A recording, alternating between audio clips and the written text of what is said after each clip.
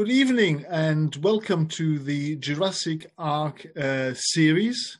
My name is Andreas Wasmuth. I'm the chairman of program at the BLSI, and I'm delighted to have Ben Moon with us today to give a talk about ichthyosaurs and 3D modeling. But before we get into that, as you can see, it is a very select audience tonight. But please still keep your camera off and remain on mute until we get to the Q&A session. By way of introduction for Ben, I'm very privileged that he's actually found the time to talk to us today. Ben is a paleontologist specializing in the evolution of marine vertebrates in the Mesozoic period, with a particular interest in ichthyosaurs. Ben's doctoral thesis was entitled Ichthyosaurs of the British Middle and Upper Jurassic and the Evolution of Ichthyosaurs, in which he elucidated several interesting trends in the evolution of the group, and upon which his academic work is continuing to build. Though ichthyosaurs were a diverse group of animals with a broad representation in the fossil record, a decade ago, one could count the number of paleontologists specializing in ichthyosaurs on one hand. More recently, however, a new generation of scientists have taken the group in hand and are shining a new light on their paleobiology and evolutionary history. And Dr. Moon is at the forefront in these investigations. Now a senior research associate at the University of Bristol's Palaeobiology Research Group, Dr. Moon's work has included the extensive X-ray microcomputed tomography scanning of many key specimens from the BLSI's very own Storybank Lagerstätte collection, resulting in a dataset that is liable to yield interesting research for many years to come. Over to you, Ben. Thank you very much. Thank you for the introduction. And yes, it certainly builds me up for a good talk today, I hope. So yes, I will, I'll share my screen now. That one should be good. And hopefully you can see that.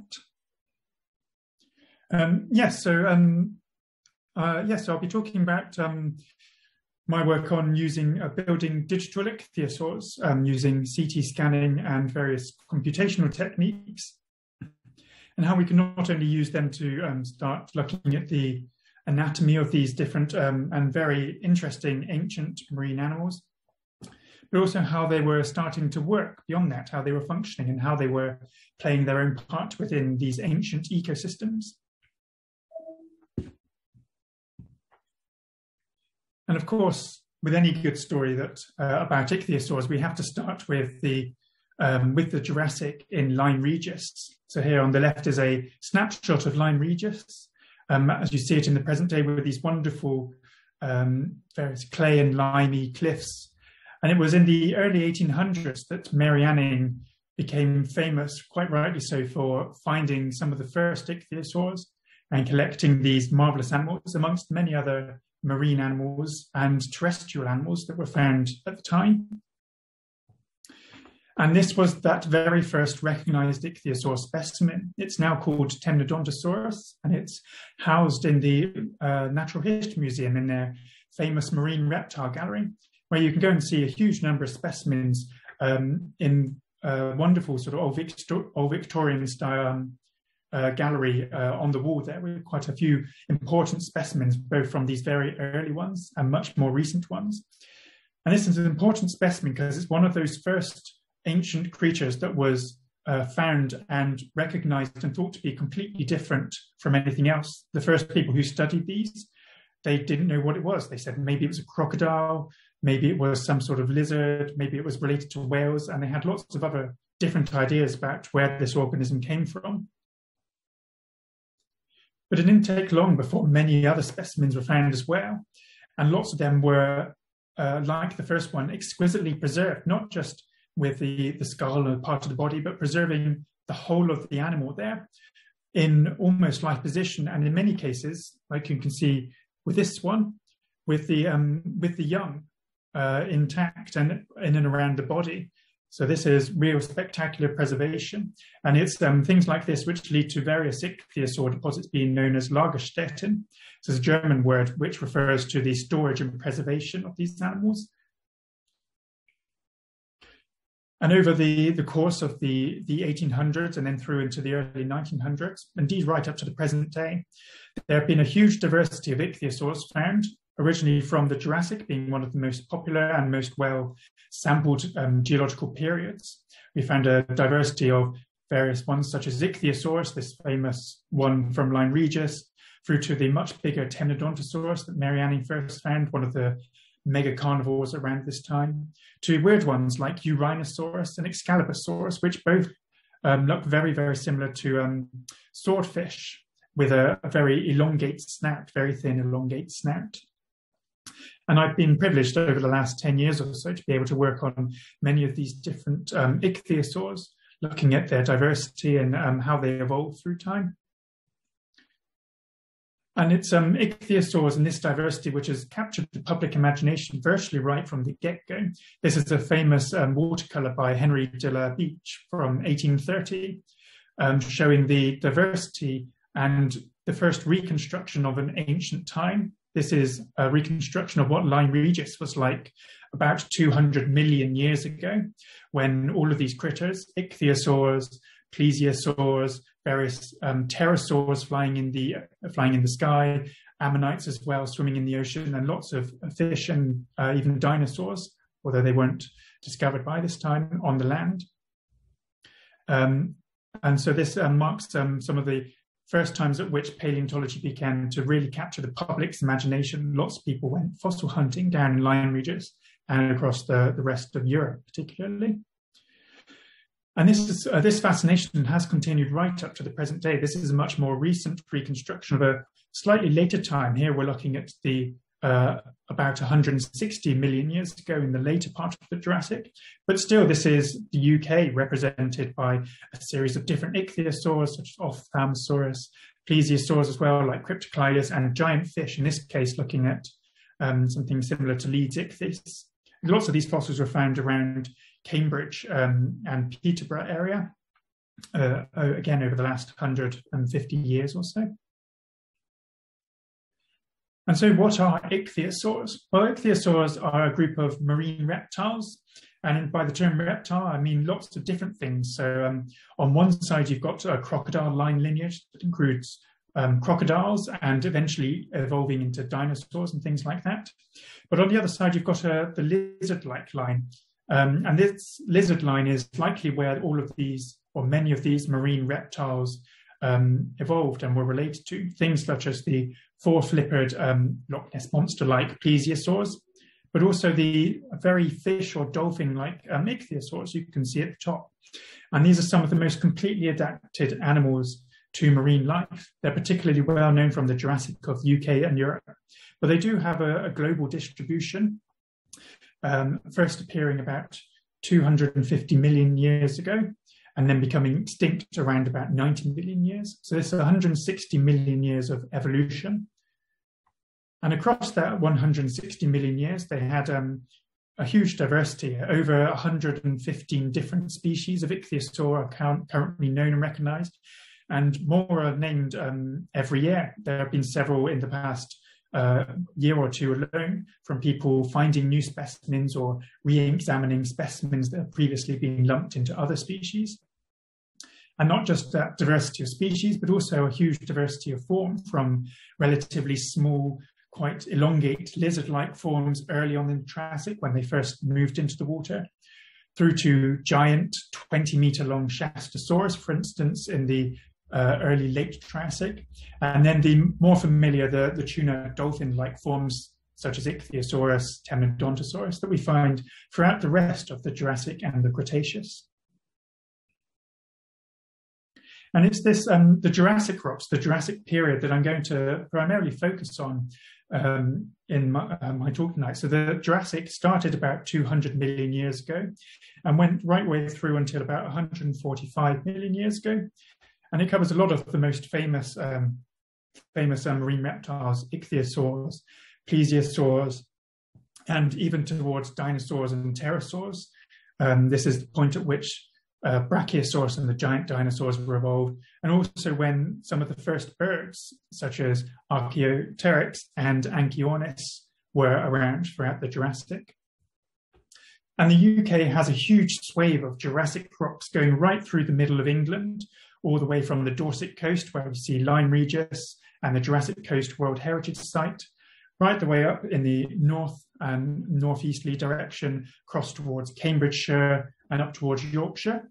And there's also a few other bits up around the Isle of Skye as well. And these Jurassic rocks have been studied, people have collected from them for a huge amount of time. And so there's lots of specimens in museums across the country, both the National Museums, the Natural History Museum in London, but also more provincial museums and smaller ones. So Dorset Museum has a lot, Bristol Museum, going up towards Whitby Museum and the like in Yorkshire as well.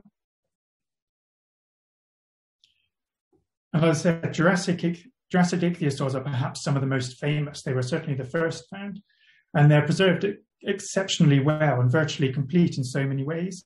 But often they are preserved in this highly flattened state, where the ichthyosaur has landed, after dying, landed on the seafloor, rock has covered it, and over time this has been squished lots and compressed, and so the ichthyosaur ends up being a very flattened specimen.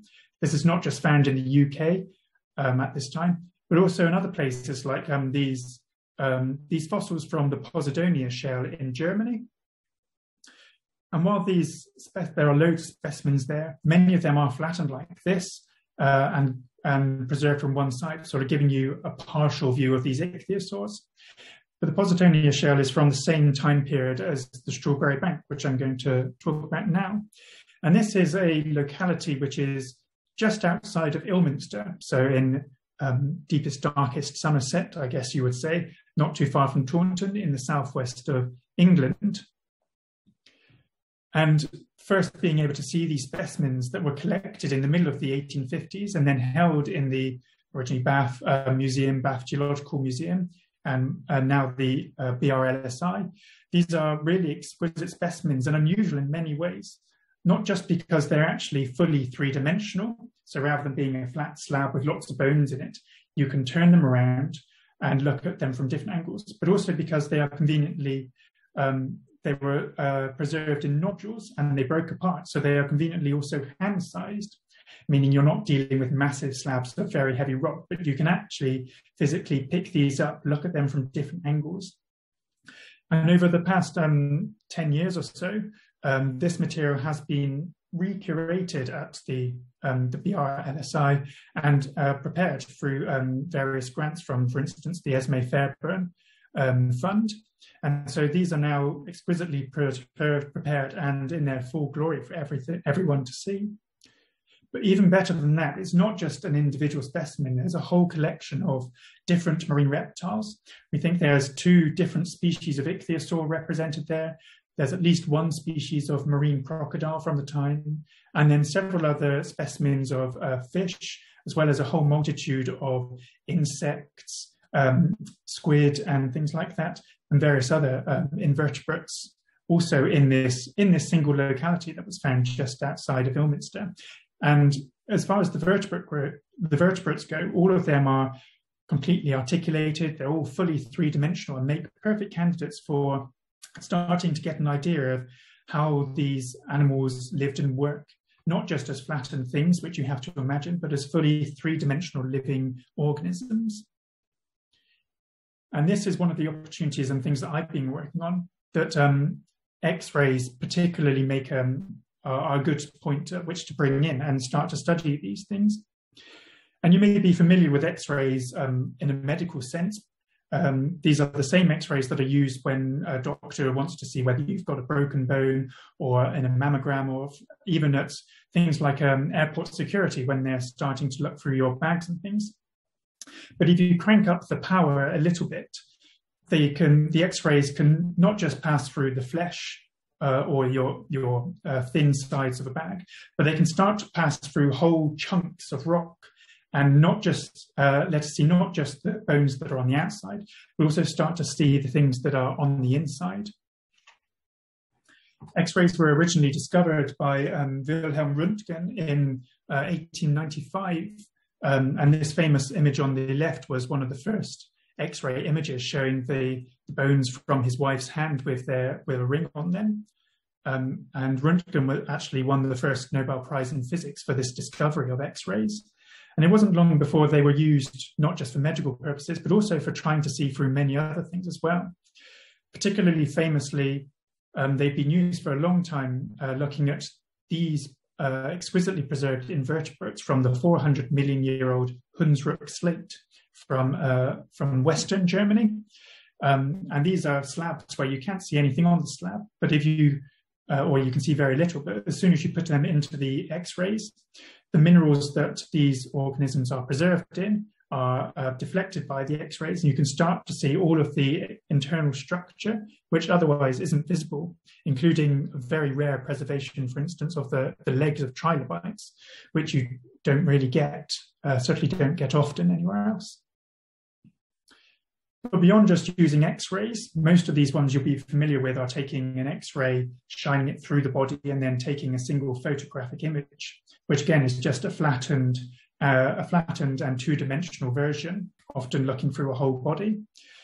One of the things that we've got recently at the University of Bristol is our own new CT scanner. So CT stands for computed tomography. And this is using X-rays to build up a 3D image. Here you can see Tom and Liz happily standing around or sitting in our CT scanner as we get ready to scan some exciting specimens. And the idea behind this is that you have an emitter that fires out some X-rays. These go from here on the left of the diagram, they pass through the specimen and are then picked up by a detector on the right, which sends the images to a computer. But the important thing is that rather than taking just a single static image, if you rotate the specimen slowly and take lots of images at very slightly different angles, the computer can then look at how these images are changing through a full 360-degree rotation, and then work out where all of the different bits of the stuff that are inside, how they relate to each other. And so this allows the computer to then create a full three-dimensional image of the outside surface, but also of the bones, the structures, the individual rocks within the specimen as a whole. And so using this technology, we've been able to go from looking at the exquisitely prepared but still external surface of the strawberry bank ichthyosaurs, you can see this one here, to building a fully three-dimensional model of these ichthyosaurs that you can look at, you can rotate, and you can see, but also you can then decide to cut right through the middle. And because you're working with digital things here, you can do that quite happily. Before computers, you would have to physically saw through the specimen, and not many curators like you doing that. But with a CT scan, we can just quite easily snip right through the middle and start to see what we get within the specimen, within the rock itself. And so this might be a little bit difficult to see, and I've picked out a few instances here surrounded in the purple circles. And what we're looking for are these slightly darker patches. These represent the individual bones within the specimen held within what's a limestone rock surrounding it. And it's these slices, what we call slices of CT scans, going sequentially through the whole specimen that we use to start building them up. So you might be able to, if I up the contrast, you can start to see them a little bit better. And so ones here, this top circle is looking at parts of around the back of the skull and the brain case. And at the bottom, on the bottom left one, that's part of the jaw that we can see there. And so by going through the whole specimen in a slice by slice basis, we can then start to do essentially what is really fancy colouring in, picking out the individual bones, starting to separate them out and identify them. And so then going from our original specimen, which we can see with the eye, through this 3D image of the ichthyosaur, slicing it, we can then start to identify the individual bones within there and start to see how they were organised, all of the bits that we can't necessarily see externally. And so we've been able to do this with a couple of ichthyosaurs and also the crocodile from Strawberry Bank. So this was done, this particular ichthyosaur was done with a master's student a few years ago, Ryan Merrick. And we were able to identify all of this internal anatomy, seeing the specimen from the outside, using the CT scan to replicate that, but also turning it around and looking at the specimen from top, bottom, and all of the bones within there. But not just looking at the anatomy, it also allows us to look at other things and work out other things about how the soft tissues were arranged within the skull of these ichthyosaurs especially, and also how it starts to feed into what the animal was doing, how it was living, and things like that. And so ichthyosaurs are particularly famous for having an extraordinarily large eye. You can see it in a few of these examples here. And this image of the reconstruction of Ophthalmosaurus at the bottom is famous because it has the largest known eye of any organism that's ever lived. I think the largest recorded eye is about 26 centimeters in diameter. So if you imagine a football, that's approximately the size of this eye. And researchers have looked at this and quite rightly think that this is a large eye. These are clearly highly visual predators. And they come up with a couple of ideas, whether this is using it to catch lots of light so they can dive deeply in very murky, dark waters, or being able to have a big eye allows lots of individual cells, which means you can pick out very small specks of prey at great distance and be able to hunt. And the two of them sort of play together. But that's, as far as sensory biology, that's sort of the limits of it. Unfortunately, with Ophthalmosaurus was famously included in BBC's Walking with Dinosaurs series, broadcast in 1999, showing this massive eye and their ability to hunt through dark waters. But these specimens that we've been able to at Strawberry Bank that we've been able to CT scan are starting to show us a bit more about and allow us to infer a bit more about how these animals were sensing and living. And so this was part of Ryan Marrick's master's work as well. We were able to use this skull of an ichthyosaur called Halphioteryx, found in Strawberry Bank, and then start to look at the anatomy within there. So we weren't just looking at the bones, which are shown in this image in grey, but we were also then able to start to look within the bones, the spaces within them. And these are the spaces that are filled by the soft tissues that aren't normally preserved in fossils. And so they weren't preserved in this case, but by looking and comparing with modern animals, we can then say, here are where the bones are. If we start to fill in the gaps between the bones, then we can find out what the shape, what the size of the different organs within the skull, within the cranium are. And in this case, we were particularly interested in reconstructing the brain of this ichthyosaur Halphioteryx. And here it is. This is the first time in 3 dimensions that an ichthyosaur brain had been reconstructed based on CT scans.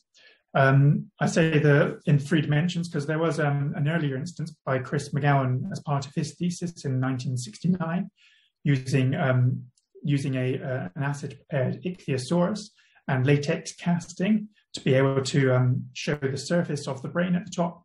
But this was the first time that we were able to not just have the top surface, but also look at the side. And so here we are looking in a side-on view from the right side. The front is to the right of this. And this is what at least most of an ichthyosaur brain did look like from 183 million years ago. And there were some surprises, but there are also some things that we were quite expecting to find. In particular, we found that the optic lobe, this part in the middle of the image in blue, was one of the largest and certainly very large compared to other lizards, other crocodiles, other things from that time and from modern organisms, modern times. And this is not unexpected because, as I said, they've got ichthyosaurs have large eyes. You would expect them to have a big optic lobe to take in all of that information and do stuff with it. We were perhaps a little surprised to find that the olfactory bulb on the right in purple was also very large as well. Which had been mentioned, well, not in terms of senses, but a few interesting things to do with the nose had been mentioned in ichthyosaurs, but not very extensively. And so having such a large olfactory bulb suggests that smell or some sort of chemosensory sense was quite important within ichthyosaurs to help them find prey in waters where otherwise they might not be able to see it. And indeed, going back to the back of the brain as well, the size of the cerebellum was comparatively large. And this seems to suggest not only was it being able to take in the sensory things from the optic lobe, as seeing, from the olfactory bulb and smelling, but with the cerebellum being the thinking part, that means it was able to use those things and start thinking about what it can do with them.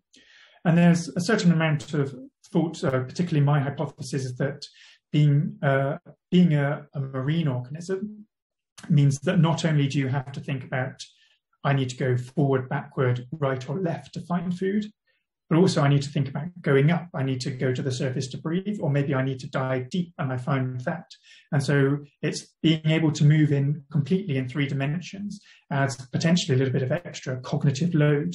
That means you need a little bit more brain power to help ensure you can use this information from your eye, from your smell, to be able to find prey and to work with that information.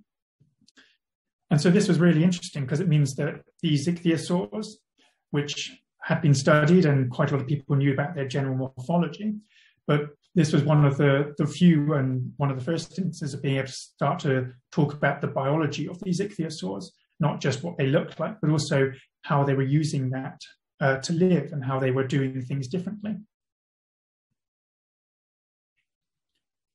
But the senses are not just the only important thing as far as being a living, breathing organism.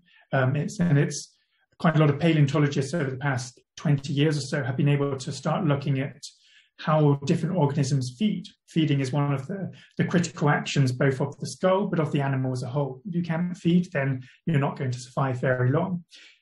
And for better or worse, the headline-grabbing ones are often about dinosaurs, particularly T-Rex having either the deadliest bite or the strongest bite, or on some occasions, maybe not being, at least pound for pound, quite so good as a finch, for instance. And so it sort of goes back and forth as whether T-Rex was really the biggest biter of all time, or whether it was just something who had a big mouth and couldn't really do much with it. And so this hadn't really been done to ichthyosaurs too much. Again, Chris McGowan, being very much a pioneer of his time, in his thesis had looked at his specimen of Ichthyosaurus and started doing some calculations based on estimates of where the muscles attached and using relatively simple lever arm mechanics. But having these 3D CT scans means that, like with the brain, we can start to fill in the gaps where the soft tissues were lying. And so rather than filling right in the middle of the cranium, in the skull where the brain was, we can start to look at the sort of the areas on the side where the muscles were attaching. And so the muscles attach in this ichthyosaur on the sides of the skull, just behind the eye. You can sort of feel it similar if you, at the top of your cheek, if you move your jaw, you can start to feel the muscles pulling around there as they close your jaw, or then muscles down below as they open your jaw. And so the main bite force comes from muscles going from the side and the back of the jaw right up, that attach there at the bottom and attach at the top around your temple and on the top of the skull. And in ichthyosaurs, it's the same sort of case. The muscles go and attach from the back of the jaw, which you can see in bottom on the pink, go behind where the eye is and then attach at the top of the skull, which you can see in the sort of teal colour in the scan on the left. And so the image on the left shows a side view. The image at the right shows a top view. And so this is quite an important part for trying to work out where all these muscles attach. And this work, I will admit, is somewhat, it's still ongoing, both for me and with a master's student who's doing it as a project, so Sarah Jamison Todd, who is looking at this and reconstructing the muscles more completely than I have done. But we can, using the skull, and I've peeled away some of the bones in the rock, we can look at using the CT scans, using the specimen itself and looking at, start to reconstruct where the muscles were attaching at the top and the bottom, and also then using the bones around and trying to work out how much musculature there was. And one of the interesting things about ichthyosaurs is that when it comes to the jaw, all of the muscles attach right at the back. So the place that the jaw articulates between the jaw itself, the lower jaw, and the upper jaw, is right at the back, and the muscles are in this specimen no more than a couple of centimeters in front of that. And then as you go further forward, that's where you get the rest of the jaw and all of the teeth. And so in this case, it acts like a third-class lever. So sort of similarly in the case of a hammer, where you've got your hand is doing the moving and the rotating, and then you're getting all of the force at the end, or you're getting all of the motion at the end. So in this case, the muscles and the jaw joint are acting like your hand as the fulcrum, and then the end of the hammer is where the teeth are, where the bite forces are applied. But having all of the muscles really close to the jaw joint means that you don't actually get that much force at the end of the hammer, but you do get a lot of speed. And so in the case of the jaws, that means that the jaws weren't really clamping down with a big bite force, but instead they were able to close really quickly. And it's likely that this was very useful because a lot of the diet of ichthyosaurs were slippery or very fast-moving prey, such as small fish or squid and things like that. And so they're not big things. You don't necessarily need to clamp down and chomp them fully, but it's very useful to be able to close your jaw quickly so that the fish can't escape or swim away before you've managed to catch and eat them.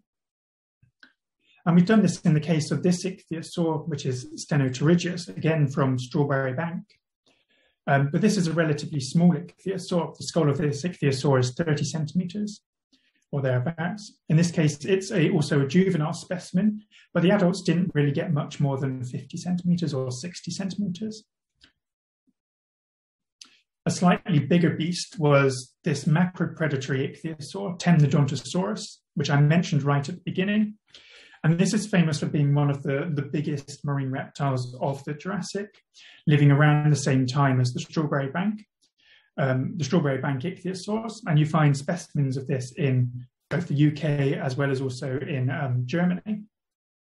This specimen you see at the top left is also a Bath Geological Museum specimen. It's currently housed in the National Museum of Wales over in Cardiff, like quite a few of the larger specimens from the Bath Museum.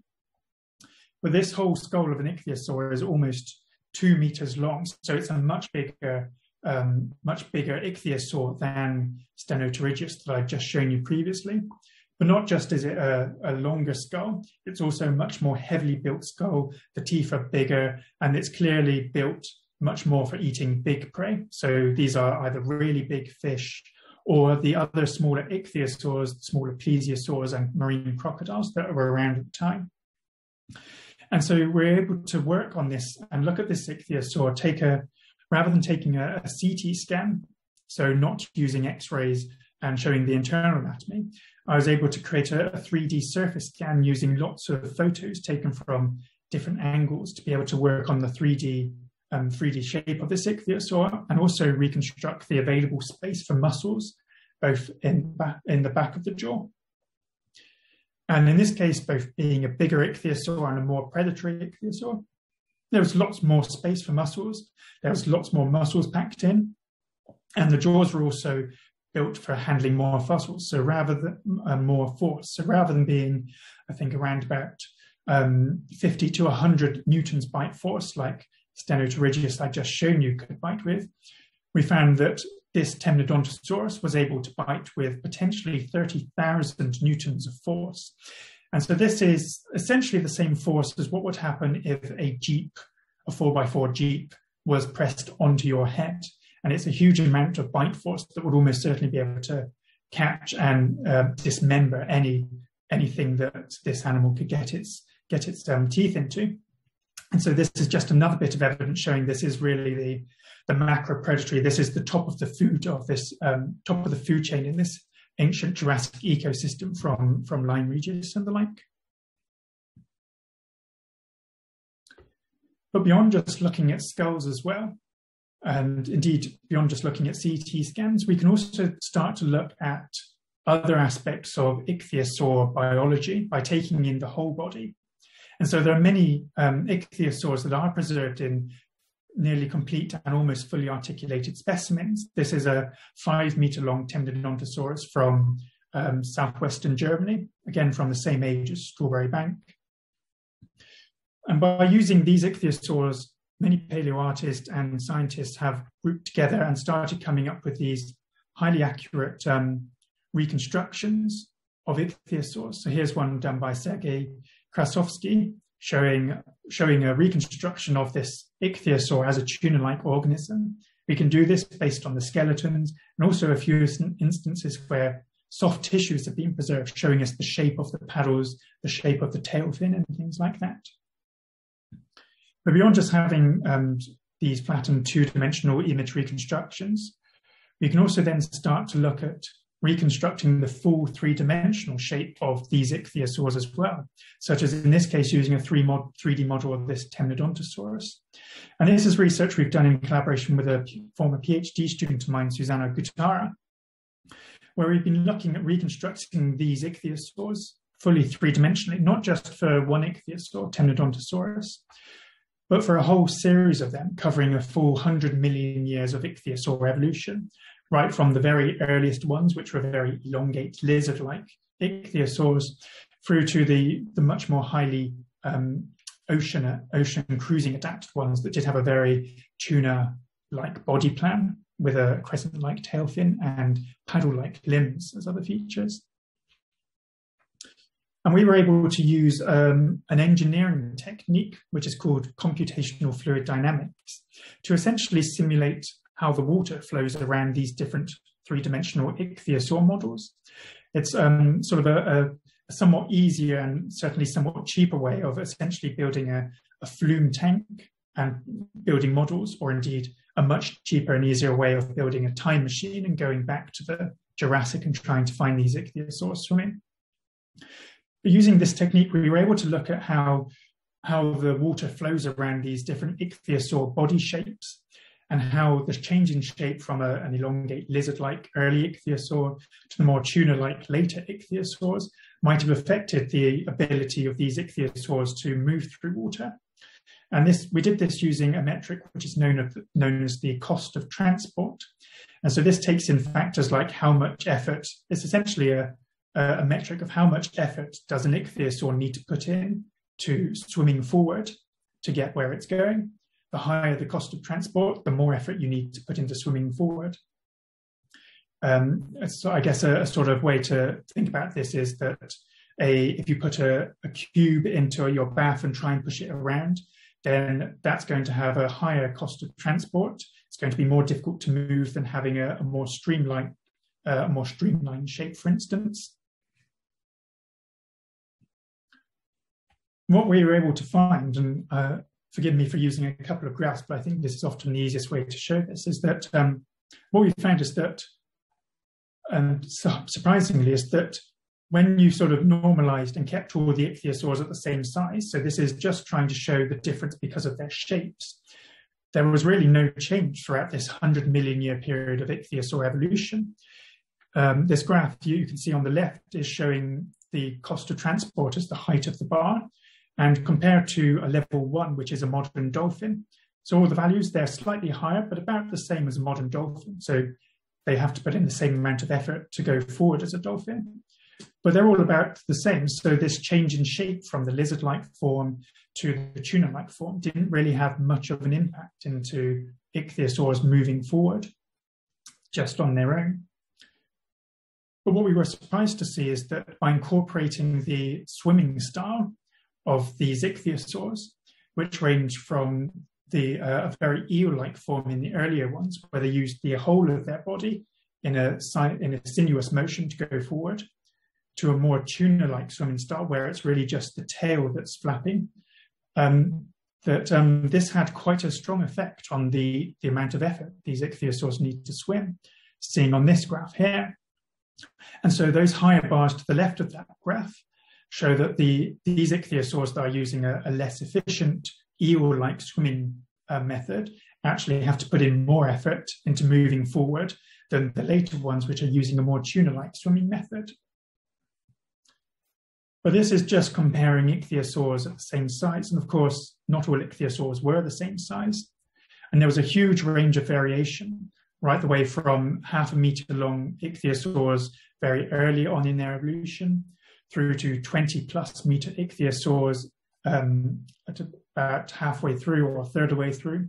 And then in the Jurassic and the Cretaceous, where there's a range going from about 2 meters all the way up to 8 meters or more. And it's once we incorporate size that we actually see the biggest changes. So this graph is showing both size and different swimming, but you can see that moving from the smallest ichthyosaurs early on to the largest ichthyosaurs later, there's a huge decrease in the amount of effort these ichthyosaurs need to swim. And it's this size and this increase in body size for evolution that is actually quite important. And we were, for the first time, able to show that this is an important trend in ichthyosaur evolution. And we've been starting to show it in other groups as well, that by increasing your size, that means you can effectively reduce the amount of effort for your body size that you're having to put into swimming forward. And so that means you become a much more efficient swimmer, a much more efficient cruiser through the Mesozoic oceans, and means that you can put more effort into finding food, finding a mate, and just generally surviving rather than simply having to get between places. And there's other instances or other aspects of ichthyosaur biology as well that we're looking to study, as well as comparing it to other marine reptiles, such as the long-necked and four-flippered plesiosaurs, and how the different aspects of these biology affect their swimming and affect their efficiency of moving through water. And so I hope that I've shown you in these few instances that 3D reconstruction is the current forefront of paleontology. There are lots of people doing this for both ichthyosaurs, as I've shown you here, but also for many other groups of vertebrates, fishes, invertebrate groups, and bringing to life these organisms which previously had often been thought of as simply flattened on a piece of rock and not really able to do much with. But also I've hopefully shown you that the Strawberry Bank itself is still providing a lot of insight into Jurassic ecosystems, even 150 years after the discovery of Strawberry Bank, 200 years after the discovery of ichthyosaurs. And throughout that time, a whole lot of analysis and research onto all of the different organisms and how they fit into these ancient ecosystems. And I'd like to finish by thanking all of the people who I've worked with and who's given me money along the way. And thank you very much for listening today.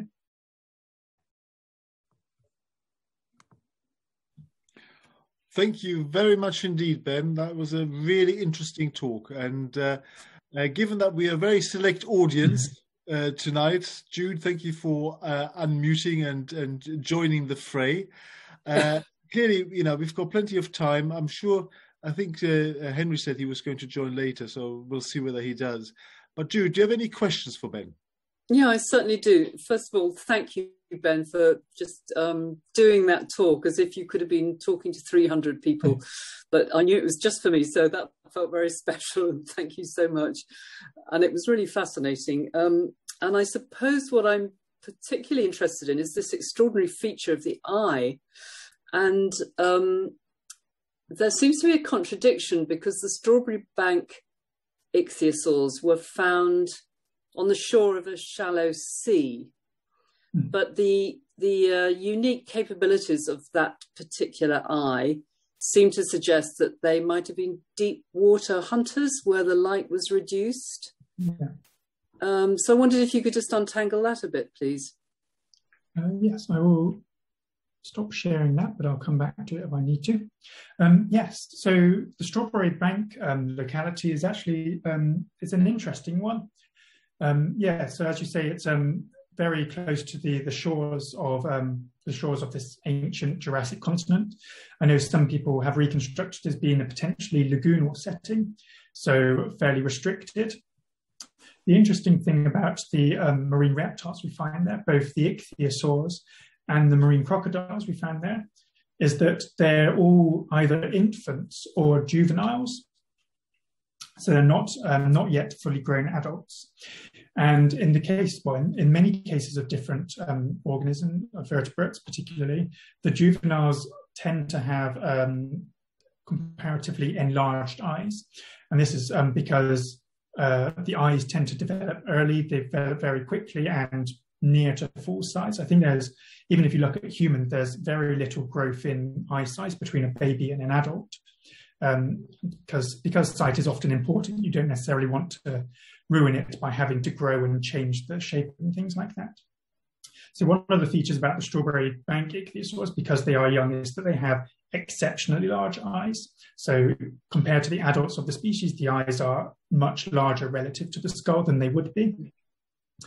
But even when you do look at the adults, the eyes do take up much of the side of the skull, and they are incredibly noticeable. So both in taxa like Halphioteryx and Stenopterygius. And it seems to be because we only find the juveniles in strawberry bank, and when we find the adults, we find them in places like southwest Germany or the Yorkshire coast, which are deeper water settings. They have very muddy clays, which we'd associate with much deeper water. That led to the interpretation that strawberry bank, being this restricted potential lagoonal setting, was a nursery, perhaps for these infant juvenile ichthyosaurs. So the adults would give birth. In the case of ichthyosaurs, they give birth to live young. They don't lay eggs. So the adults would presumably come close to the shore, give birth to their live babies, who would then stay in these shallow waters for some amount of time. We don't know yet whether that's going to be months or years. But then once they've grown up, once they're happy, the food becomes a bit short, then the ichthyosaurs, the crocodiles, would swim out to find their adult hunting grounds in these deeper waters and be able to use their large eyes for these deep water hunting where it is darker and settings like that. I guess, yeah, there's sort of, well, we've got a good record here in Europe because there's we go right the way from the shallow water like at Strawberry Bank through to the deep water settings of Germany and Yorkshire and even further afield in some places. It becomes a little bit more difficult as you go towards southern Europe because in the Jurassic period, this area was much wider, so the Mediterranean didn't exist. And Europe, as we know it today, was actually a long way separate from Africa, separated by the Tethys Ocean. And over the past 200 million years or so, Africa has steadily been moving northwards, squeezing the Tethys Ocean smaller and smaller. And eventually this ancient ocean was either subducted underneath Europe or lots of it had been squished on top of Europe and formed what we now know as the Alps today. So that's why if you go to the Alps, you're actually looking at ancient Jurassic and Cretaceous seafloors. And it's actually quite cool. In a few places, you can sort of see whole ancient reef systems covering an entire mountainside, which is why one of the reasons why doing field work in the Alps is usually done by binoculars rather than with a geological hammer, because you look at the scale of mountainsides. But yeah, in terms of sort of these localities, and ichthyosaurs, it becomes difficult because a lot of the rocks have become smushed and folded together into the Alps. And so it's more difficult to sort of trace what the ancient oceans, the ancient land masses were as you go further south into what was the ancient Tethys Ocean. Right. No, interesting. Just to back up Jude's question, it seems as if a lot of the brain function seems to do with visual acuity. And obviously the eye itself seems to suggest it's taking up a huge part of the brain. Is the ichthyosaur unique in that compared to other sort of marine reptiles, or is it actually just one of many with that kind of capability? In terms of marine reptiles, ichthyosaurs are the notable ones in having that large an eye. Certainly when you compare it to the marine crocodiles we find at Strawberry Bank, they don't have anywhere near as large an eye. And even when you compare it to the other marine reptiles, so plesiosaurs that are around in the Jurassic, or even early in the Triassic, where you get several other different marine reptile groups, other than those, ichthyosaurs all the way through have much larger eyes than the rest of them. And so in a few cases, so plesiosaurs and things, their relatives, there have been a few well-preserved skulls that have been CT scanned, and a few researchers have been able to reconstruct the brains of these different things and come up with ideas that vision was used, but perhaps not as important as, for instance, smell. And so these ancient sauropterygians, as they're called, had a relatively less use for the eye. But this is at least partially related to the fact, to the sort of inference that they were not going to be such open ocean, such deep water predators. Yeah. And so having these massive eyes to both collect light and see it with high acuity was not as important then.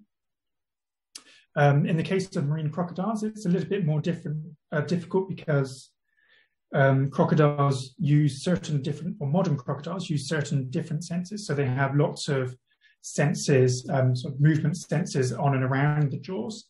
And so those can be used to pick up sort of tiny vibrations in the water. And there's at least some evidence from the skull that's ancient marine crocodiles might well have been using, or might well have had similar structures and been doing that same sort of thing. It's a little bit more difficult working on outside of the skull because you don't have any bone there to sort of constrain it. I don't know offhand about instances of that in plesiosaurs and the like. I know potentially some people have suggested similar structures might exist in ichthyosaurs, but it's sort of very difficult to show because ichthyosaurs are very different to crocodiles. They don't have exactly the same sort of fine detail in the anatomy to compare directly.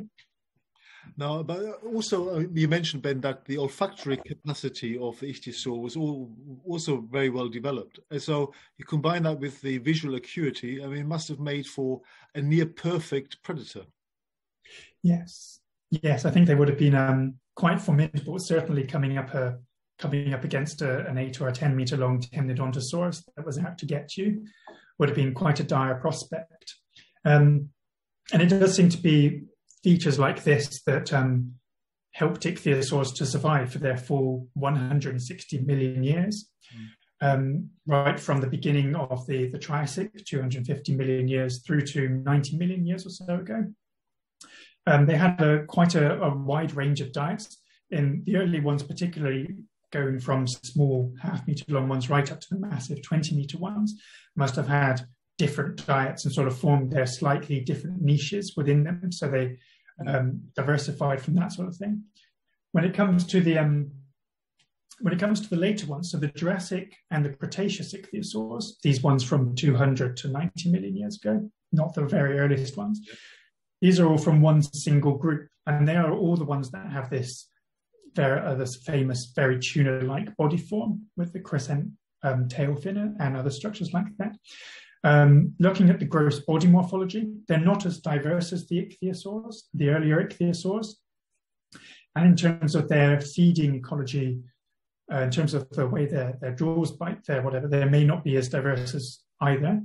But the work we've done with a master student, Jane Reeves, has shown that while they may not be as diverse in terms of the shape of the body, in terms of how they were forming niches and which ecological niches they were occupying, whether small or large predators, fish eaters, generalists, were still an important part of both Jurassic and Cretaceous ecosystems. And over the last 5 years or so, lots of researchers have been interested in looking at the Cretaceous, because this has been relatively poorly known. These are the last 50 million years of ichthyosaur evolution, and there aren't really these exceptionally preserved sites. There's lots of scraps and incomplete specimens, but no place where you can find very complete or lots of very complete ichthyosaurs.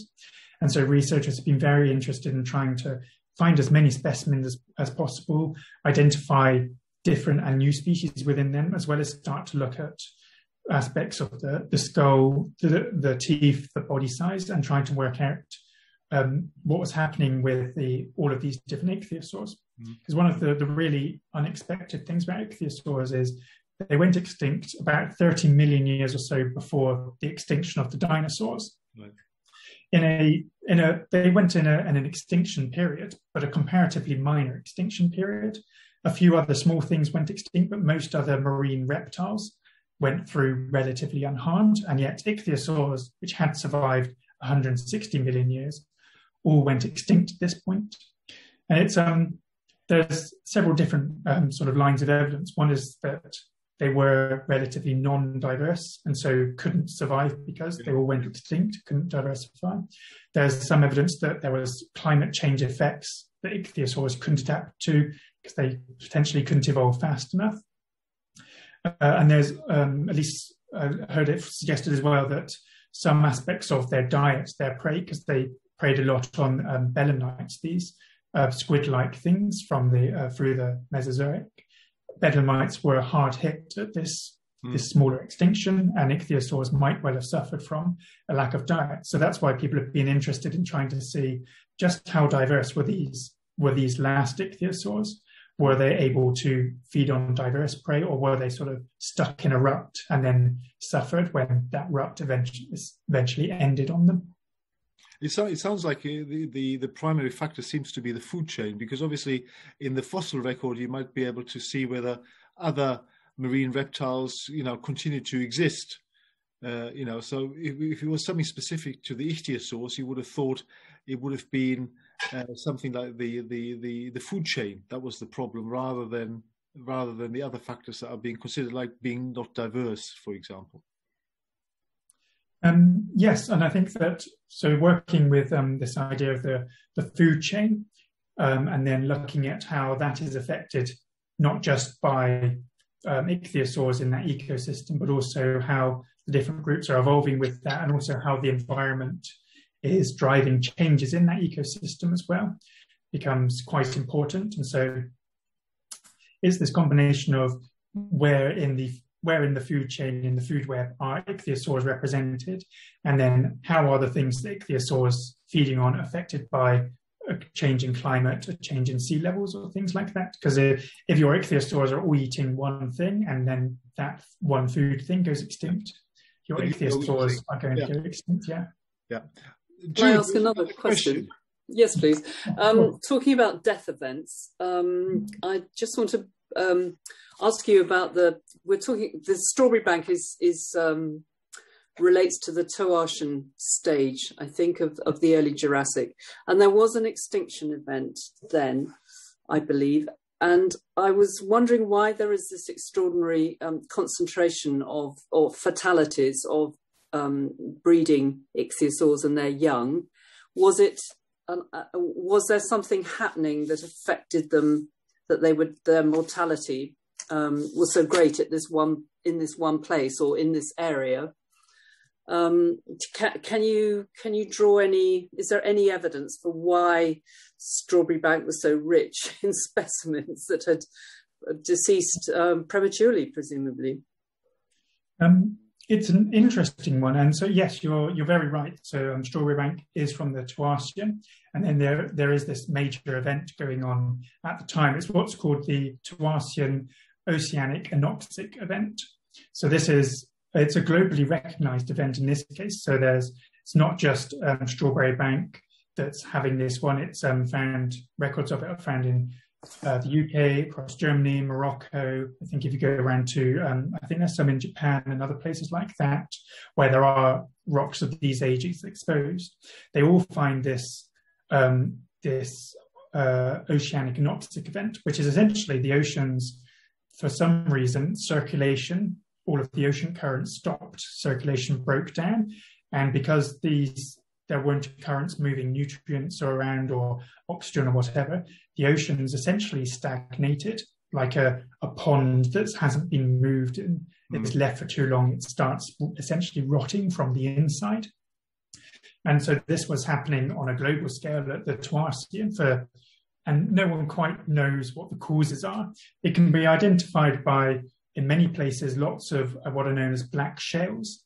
And these are very organic, rich clay-like sediments. So particularly in deep water, you get very fine grains, but lots of organic material, because this wasn't being rotted at the surface like normally, but it was everything in the ocean had died. And so all of the organic material just fell down to the seafloor and formed meters upon meters of this very organic, rich sediment. And this is the oceans in which these ichthyosaurs from Strawberry Bank, from Germany and various other places were living. And having all of this organic material falling to the ocean floor is an excellent place to start preserving lots of material, because you don't get all of the usual critters, crustaceans, worms and whatever on the seafloor that would usually come along, move around an ichthyosaur, bite it, eat it and whatever. But you don't have any of the other things that are swimming down to eat it, feed off the carcass either. And so these are sort of the perfect places to start preserving large numbers of different organisms. And in the case of the Triassic marine reptiles are particularly famous from there. So that's sort of one side of the story, is that the situations of the oceans at the time were particularly good for preserving lots of specimens. And so because of that, we find lots of specimens. The sort of second thing you were getting at was why we find particularly these pregnant ichthyosaurs, or these young ichthyosaurs. And that's a little bit more difficult to answer. There's sort of two things, well, at least two sort of primary things that could be going on there. One is that because we've got this situation that preserves lots of specimens, it means that we also preserve some of the much rarer occurrences. So there'll be lots of ichthyosaurs giving birth in normal times when there isn't this ocean anoxic event. But if you only preserve 1 in a million, then chances are you won't find a pregnant female.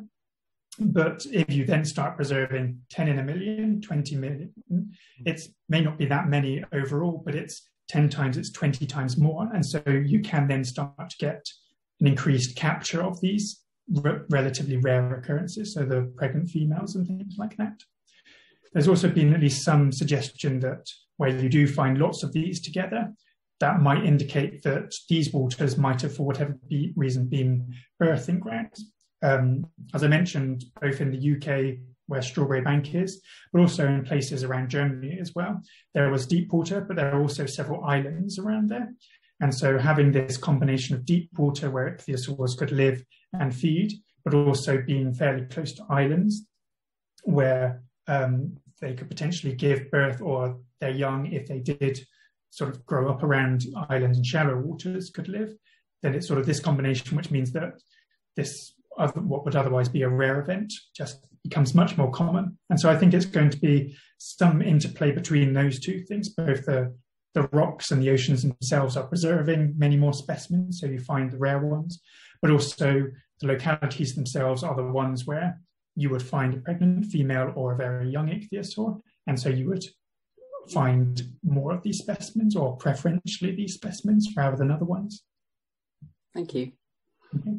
Yeah, the other one that question that I have is to do with the fluid dynamics that you talked about, Ben. Mm-hmm.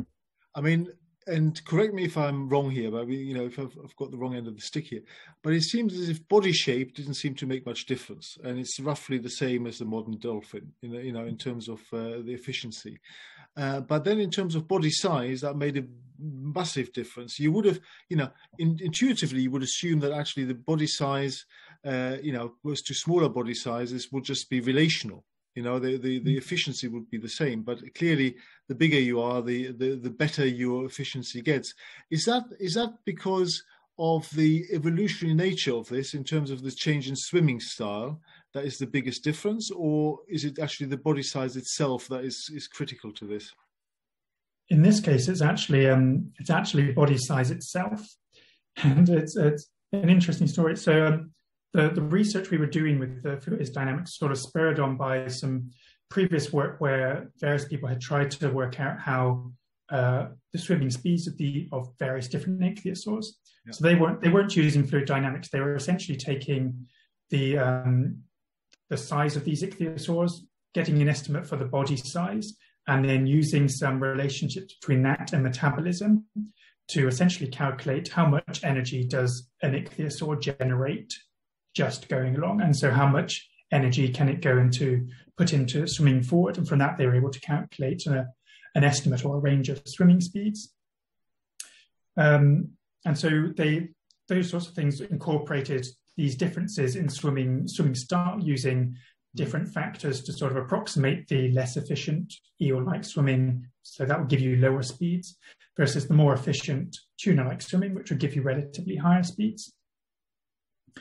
What we were looking at, trying to look at the fluid dynamics, was essentially using the body shape and looking at how the forces that act to slow you down affect the body. And so these are what are known as drag forces. You might have come across these if you're thinking about airplanes, or essentially as you're riding your bike around. This is drag force is the force of the wind acting to slow you down, and so you have to pedal harder to be able to go faster. And so what we sort of went in thinking is that going from these lizard-like forms to shorter, fatter tuna-like forms will probably lead you to reduce the amount of drag that you were experiencing as you were going through, because you're a shorter, fatter body in these means you're relatively less drag. But one of the good things we had in there was we had an actual engineer. So Colin Palmer, who does paleontological research. He mostly works with flying pterosaurs, but he was trained initially as an engineer, and so was familiar with the actual engineering behind fluid dynamics. Yep. And so working with him, we were able to start building models and looking at validating. And it turns out that in the 60s, if you go through ancient, particularly naval, and I think the Russians have been doing quite a lot of this, they'd build actual models, put them in a real flume tank with the water and measure the forces. Mm-hmm. And so they've done a whole series looking at different shapes from really short, fat ones through to really elongate ones, and looking at how that affects it. And it turns out our ichthyosaurs, both from the very early ones through to the late ones, don't really change their body shape that much. They do go from somewhat longer and thinner to somewhat fatter. But in terms of how this affects the drag, it's relatively little. And so the important thing instead is that by increasing your overall body size, what you do is you have a larger body volume. So body volume increases as the cube of the length. So if you get twice as long, then your body volume will get about 8 times larger. But your surface area only increases with the square. And it's the surface area which has the relation to the drag forces, because that's where the water is acting on. So as you become bigger, that means you've got more volume, and the volume is where you're having the food that's generating the energy for the swimming forward. And that's increasing much faster rate than the surface area. So you're having more body volume, more muscle volume to push yourself forward, or a relatively smaller increase in the amount of drag forces, the amount of resistance forces you're putting in. And so that's why increasing your body size has such a big effect, because it's that relationship between body volume and surface area, which is the important one as far as this cost of transport metric goes. And then it's sort of swimming style, which plays the second fiddle to that. Okay, well, that's been very helpful. Thank you very much, Ben. Jude, do you have any other questions? I just wondered. You said there are about 160 species of ichthyosaur in that period when they were extant. Were some of them interim species? I'm sorry, this is probably a really naive question. Were they transitional between? Is that what we're seeing there? So shape evolving. It's sort of a yes and no question, and it ends up being a little bit more philosophical than necessarily scientific in some ways. But there's, I think, I haven't counted more recent. As I said, lots have been named in the last few years. But yeah, it's about 115, 120 current species of ichthyosaur valid, and more will be named in the near future, no doubt. As far as sort of the conception of ichthyosaur evolution goes, we have an idea of, we know the early ones, and we know, so work that I've done during my PhD, and since we've got a decent idea of how they're related, and we can sort of build a family tree of ichthyosaurs.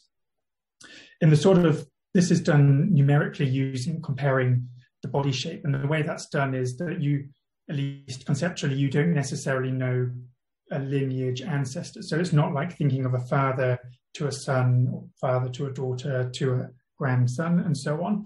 It's sort of thinking like we've got we've got an ichthyosaur and we've got an ichthyosaur, and we can work out their cousins, and then we've got a hypothetical ancestor, their grandparents, their uncle, whatever, which is how we relate them. And then we go back through the family tree like that, thinking in terms of sort of cousins more distantly, at least as far as vertebrate goes. So the main reason for that is because in terms of vertebrates, it's very difficult to sort of see these changes because they're not preserved that often. And because you don't really get sort of a continuous sequence going right the way through. They're sort of big jumps going between them. In terms of sort of general evolution, there are certainly changes that you can see going throughout the whole of ichthyosaur evolution. And because we think of these sort of cousin, grand cousin, so sort of relationships, we can start to say, this is the point in the family tree at which this particular feature evolves. And so you can say all of these cousins and descendant cousins and things like that share this feature. And so you can start to see that it's one feature, then another feature, steadily evolving. And over 160 million years ago, that's how you change from the very early lizard-like ichthyosaurs into the later tuna-like ichthyosaurs. There's potential for looking at a sort of a more direct father-son, father-daughter, mother-son relationship in certain places like the Posidonia shell or Line Regis, for instance, where you get lots of very high resolution beds, one on top of the other. And so that means you can start off with a species at the bottom, and then you can find it again, and then you can find it again and again and again as you go up, and you can start to see, it starts off like this. And as we go up, we can steadily see this thing changes, and it's depending on exactly how much you end up with the same species at the bottom and the top, but it's still slightly different. And in the Posidonia shell, there's potentially some incidences where it might be actually this species is changing a bit, and then we don't see it, but a different species appears, and it's slightly different, but they might well just be a sort of continuation. It's because you don't get it sort of absolutely everyone, it's still quite difficult to tell, but there's at least some evidence to suggest that maybe that might be the case. It becomes so some other work that I do is not on vertebrates, but actually looking at microfossils, so very tiny things which are less than a millimeter long usually. And because you find millions of them in every handful of sand or whatever, you can find them in absolutely every single centimeter as you go through. And in instances like cancer, those are one of the few instances where you can see evolution actually happening through the fossil record as one species changes into another species, and how one species there's lots of them go one species and completely into another. So it stops being one and becomes another. And in some instances, there's one where it's one, and then you can see where another one splits off, and then another one splits off. And so they do separate, but they continue as well. That's really clear. Thank you. That was good explanation. Good. Well, listen, Ben, we're going to draw to a conclusion, but thank you very much once again for a very interesting talk. And I think it built very nicely on the talk we had from Mike Benton as well. So this has added an extra dimension to the Jurassic Ark talk series. So thank you very much indeed, Ben. And we've got two more coming up. We've got Crispin Little from Leeds University giving a talk on the 7th of July on the Jurassic Ark. And then we'll finish off with our very own Matt Williams, who's going to give a talk on the Lagerstätte in Ilminster. So I think, thank you very much for all of that. And I wish you well with your research and your activities.